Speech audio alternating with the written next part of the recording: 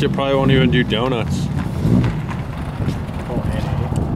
Oh, I mean, it might. no way is he gonna.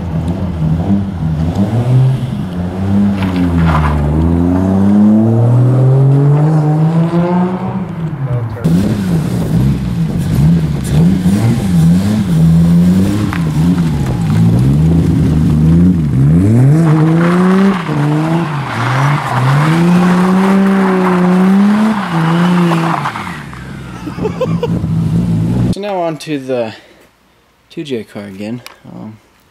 Right here, there's our, you know, in the front. I don't know if there's really a video of it, but the son of a bitch was just slammed on the ground. So anyhow, they cut the springs on it. Just, I guess it was low, just stock struts and springs. It previously, so anyhow, this car, it had AEM, it had big injectors, had big turbo, it had all the shit. It was making like 600 or so. It had coilovers on it.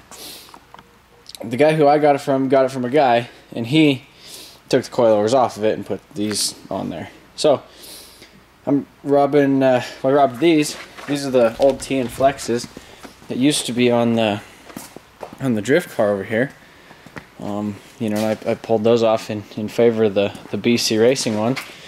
So now we have this guy that the TNs used to be on. You know, my shelf. So I put some stock ones on that I had laying around. And so yeah, now I got one on this side, one right there, and then I'm gonna go ahead and yank this guy off. But look at this one. Yeah, this right here is what was on that thing right there. So that was the only, you know, the only spring that it had. So I mean, when I'd back up off the lift right there, that guy on the bottom, it was like, you know, with the stupid exhaust. So yeah, did a donut in it, NA donut, and drove it down the street, and it seemed pretty decent. So I just need to clean out the intercooler. The piping it had, well, has, you know, all kinds of grime and shit from just sitting around in a damn shop. So I got to clean all that out and then figure out, you know, kind of how to get it from like right here to like right there, and then from like over here to like right there. So yeah, now they're on there. You know, actually, once they were on there, actually a little higher than that. I lowered it about a finger width on the coilover. So still need to lower it a bit more, but it almost matches the back. You know, and the way the downpipe is right now.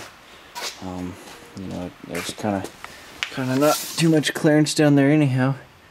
Can't really see too much, but yeah. Intercooler and stuff all hooked up.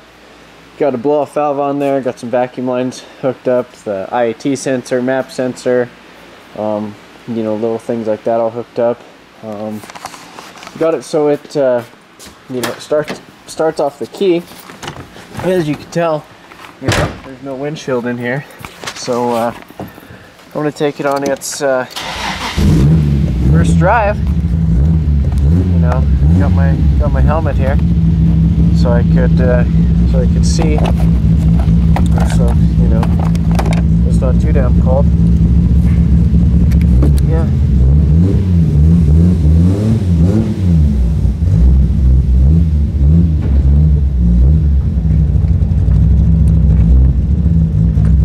I don't have brakes either, so I have to use the damn e-brake.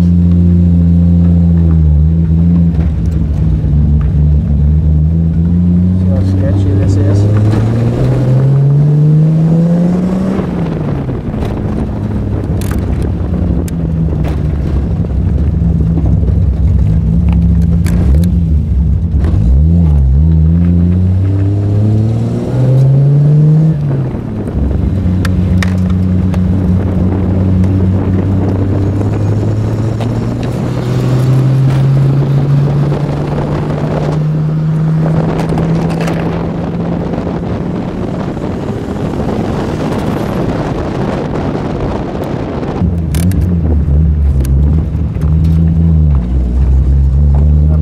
Like that, you know, I don't have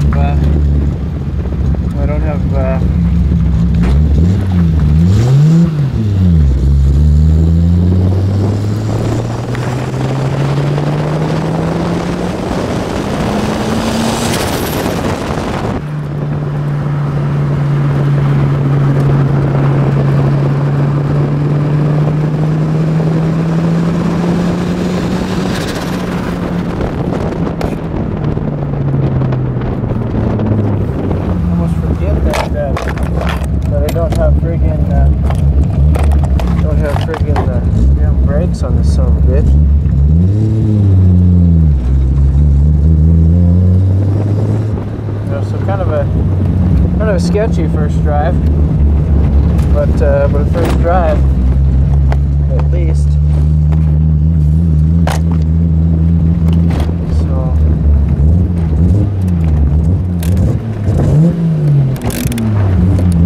I want to first try to be without a donut, you know.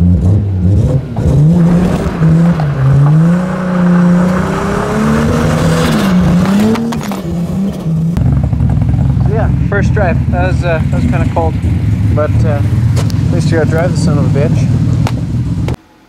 So here's the inside of the engine bay. You can see right here, this is the IAT sensor, and it's going over here to the mass airflow sensor plug because it uses, you know, the wires or whatever. There's like an IAT built into the mass airflow sensor, so I just have the wires kind of put in there right now just to see if it would work.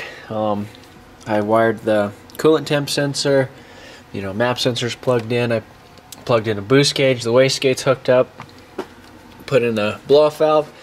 This is some, you know, ghetto intercooler piping that, you know, that I had pretty much just laying around. There's a little bit of intercooler piping that came with it, and that was pretty much just these sections right here, but they're not that nice anyhow. And I just kind of had this laying around, and I figured, you know, blow-off valve would work. So it does. I got the throttle cable hooked up. I just, you know, made that wide and stuck that in between that thing. There's supposed to be 2 bolts on it, and I just, you know, it was a little bit loose because it would, you know, you could get it to fit in, or it wouldn't fit in this one. I don't know. Anyhow, had to use this guy and put it right there. So that works. Right now I don't have any O2 sensor or air fuel on it, so I just made this little thing, you know, because it has that 2-bolt flange. So I just put one of these dummy plugs in there, and then just stuck that over it just so it would stop, you know, chooching in the engine bay. Back here, I got a. I went ahead and wired the, you know, the fuel pump to the actual battery.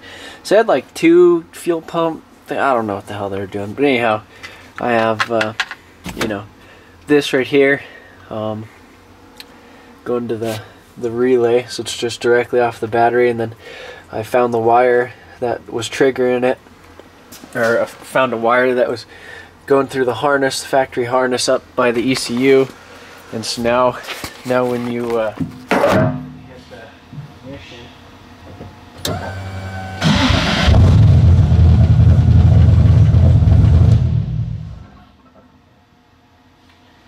so yeah, that all that crap works. I got the tail lights working, headlights, you know, all that crap. So those guys work. It has, you know, these HIDs up here in the front, and got those working. I don't have the alternator charging. That's why when I was driving it, the headlights went out because it was running out of power. And that was kind of probably why it was kind of acting silly too. But this turbo is bad, or I'm assuming it's bad. Let's get this. You know, I got it from a buddy, and it he had it on his V8, turbo V8, and blew up the engine, so some of the piston went through the impeller and the exhaust. So I think that's, you know, maybe why it's kind of, when it compressor surges, it shoots a little bit of oil out. So you know, that's that.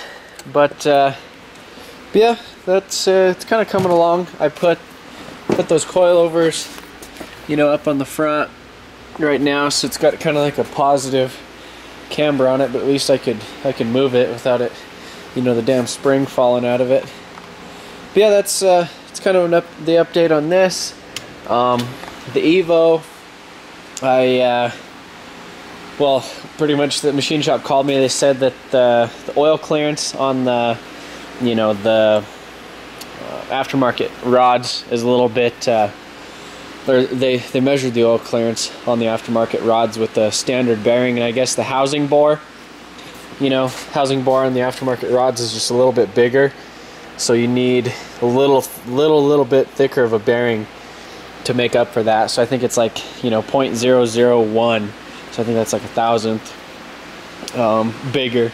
And basically we're going to use, you know, standard bearing on the bottom, you know, and then the oversized bearing on the top, just to kind of make up for it, to get the oil clearance exactly where we want. Yeah, it's, you know, it's like 2 in the morning Monday, so you know, the day I smash up the video, so you guys getting the update. But yeah, I should probably be able to pick up the engine either today or tomorrow. You know, they should have got the bearings on Friday, and start putting that thing back together. I still need to order a few little things for it, but you know, overall, I just threw my extra wheels off of the drift car on it, just for kind of shits and giggles. I don't know if I actually showed you guys that or not, but kind of like the way they fit in the back. They don't fit in the front because of the brakes, so I have like a 25 mil spacer on there just to get it to sit on there. You know, and I still need to do seats and stuff like that as well. But yeah, that's kind of that. I didn't go to the Pro-Am, you know, the what was it, 2 days ago in Phoenix. I didn't end up going to that one. I really wanted to. You don't even know how many times I thought about you know, loading my car in the trailer and just heading out. But you know, I think it kind of goes with my whole kind of saving money this season and trying to figure out something, you know, to where I'm not blowing, you know, all kinds of money just to go drift. But yeah, thank you guys for all the comments. You know, you guys are pretty smart, and you know, and I guess the aspect of me saving money and stuff as well. So a lot of good suggestions. I read all the comments. Didn't reply to them all, but yeah, thank you guys for your insight and for pretty much saying that you'd stick together with me. But yeah, I'd kind of like to do, you know, the builds and stuff too. You know, I like building shit, and showing you guys stuff, and kind of do how-to videos, and you know, hopefully I could help some of you guys along the way, or give you some inspiration or motivation to go outside and work on your own shit. So yeah, thanks.